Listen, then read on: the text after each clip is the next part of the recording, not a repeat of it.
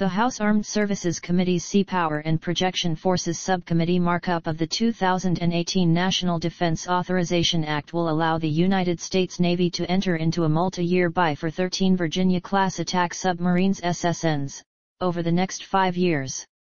The subcommittee's language stipulates that the Navy buy the nuclear-powered attack submarines at a rate of no less than 2 boats per year under the bill.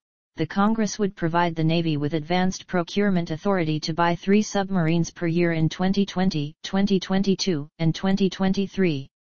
One of the messages we have heard loud and clear from our military commanders is the ever-growing need for undersea capabilities, particularly in light of rapidly changing dynamics around the world, Courtney D-CT, ranking member of the Seapower and Projection Forces Subcommittee, told the National Interest in a written statement.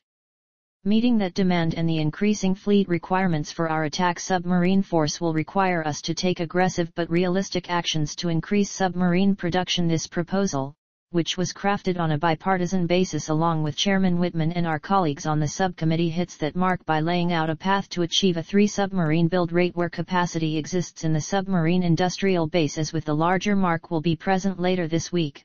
The submarine provisions will help achieve the needs of our nation through a larger and highly capable naval force.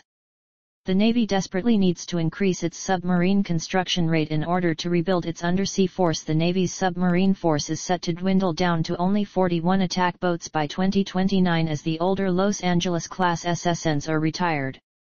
At a fleet strength of only 41 attack submarines, the Navy will be well below its stated requirement for 66 attack submarines, which was recently revised up from 48 boats.